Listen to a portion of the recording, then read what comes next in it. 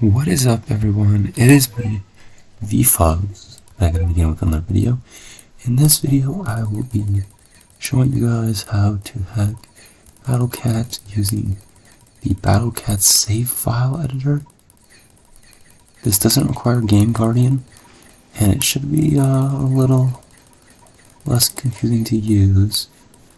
And as you can see, I already did some testing. This cat hasn't been banned in like 3 weeks. So, if you guys want to do a method that will not get you banned, it's the perfect one. It even allows you to get some nice Ubers. So, without further ado, let's get into it. So first things first, you're going to need to, let's just stay here for now. You guys can have my inquiry code if you want. I don't care. You want to switch to this app called termux, which you can get on Android devices. And what you want to do from here is type in what I have right here, Python -m pip install BattleCat save editor, and if you click enter, it should load up a bunch of stuff. Okay, after you do that, you want to type out this Python -m BCSFE _ Python, and click enter after that. And shaboing, here we go. So next you wanna click number 1, which is the easiest one, which is download save data from the game using transfer and confirmation codes. You want to click 1, and then you want to enter your country code. So I play on the English version, which most people would do using this tutorial will do. So I'm going to type in EN, and now it wants me to enter my transfer code.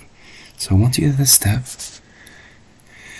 you will want to go back to the BattleCats like this and start your transfer. So we'll go here, settings, data transfer, begin data transfer, save data server, and after we do that, we will get a code. And if you're on Android, I'm pretty sure you can copy this code, but I'm not good enough to do that because I'm using an emulator. If you're wondering what emulator I'm using, I am currently using the Nox emulator, for anyone curious. That's not true. Why am I lying to you? I am using the LD player emulator, and I use it because it's the best one for me. It's because you can get root on it very easy. Most other emulators don't like people getting root, so I like getting root. So this should be my transfer code. We'll click enter, and ask me for the confirmation code. So let's switch back here, and the code is 4935. All you do is copy those, and you double check. Make sure you get these right, by the way. If you get them wrong, it obviously won't work. So I'm going to click that, and the current game version, I guess it's 13.0. I'm not sure. I don't know. I'm going to say 13.0. Alright, seems to have worked. And from here, you can do whatever the heck you want. So let's start with, let's see, what do you guys want the most? We can do anything on here. But let's start with 2 items. Items, you'll find a lot of the stuff you want. So personally, I would not touch cat food. Let's start with XP. I already hacked XP. Let's start again. So you see the max number is 9999999. So you want to put that number in exactly 9999999. And boom, we got the max number of XP. Now let's go back to 2 + 2 for items. Let's go tickets.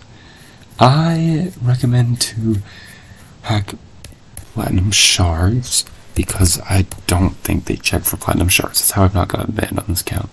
You can do platinum shards and whatever other type of tickets, but I'm just going to do platinum shards. And then you see you have NP, leadership, battle items, cat size, even cat fruit, talent orbs, and all of that. So if you want to get all of these stuff, you can do it here. I don't have cat fruit and that stuff on the account I currently have, but I don't show you guys, but I have maxed out battle items, leadership, and all of that. So let's just do something that wouldn't get me banned. Catamins, why not? Let's select all 4 and then enter the max value. Even though I don't have catamins, so you're going to want to press 1 and then press 3 and then press enter your codes. In what case you can see the codes we got.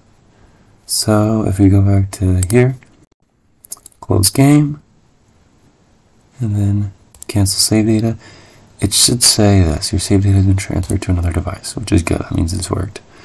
So let's go on here, let's go press settings, data transfer, resume, and let's type in the stuff termux has told us to type in, which is EA0 for me. This will be different for you guys, so don't copy these numbers. It will not work for you, and I don't want any questions asking me if it'll work for me, okay? Please don't ask me such silly questions. Once we type in the code, we should get our account back with the new updated values. So if all was done right, if you missed the code up, it won't work. Let's resume transfer, and hopefully it should work. And it looks like it worked. So we go back into the game. Yeah, it was version 13.0, thank goodness. Alright, we go back to the game. Right, my XP should be back to, yep, it's back to there. I turned midnight while I was recording this video. Gosh darn it. Alright. Whatever. So you can see, I did that. Have the max XP now. And if I go here, look at that. I'm getting platinum tickets because I had a bunch of platinum shards. And you can roll and whatnot. I would not edit stuff. Do not edit cat food, okay? It'll get banned. So don't edit cat food. Platinum shards is 100% safe. As long as you put in 99, you'll be 100% safe. So that's a wonderful idea. And battle items shouldn't get you banned. You see I have them all maxed out here. I have a max number of leadership. You can see that. And obviously I don't have gamma total on this count, so can't see that. But you can also hack unit things. You can see that here. It kind of bugged out because I did it. But other than that, that's everything you could possibly want.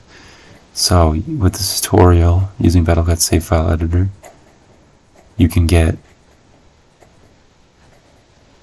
anything. You can get XP, cat food tickets, Gamma Toto stuff, the Toto Corp stuff, levels on units.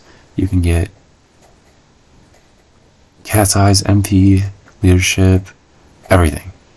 So this tutorial covers everything. It's not bannable, and you don't need root. So this is like the most wonderful tutorial ever made. If you have questions on how to get termux and how to get everything to work, I had to thug it out a bit and figure it out because the tutorial I used didn't help out with that. So if you guys want a tutorial on how to get everything to work, I might be able to cover such a tutorial, but this covers everything if you do have termux and you have all the other stuff.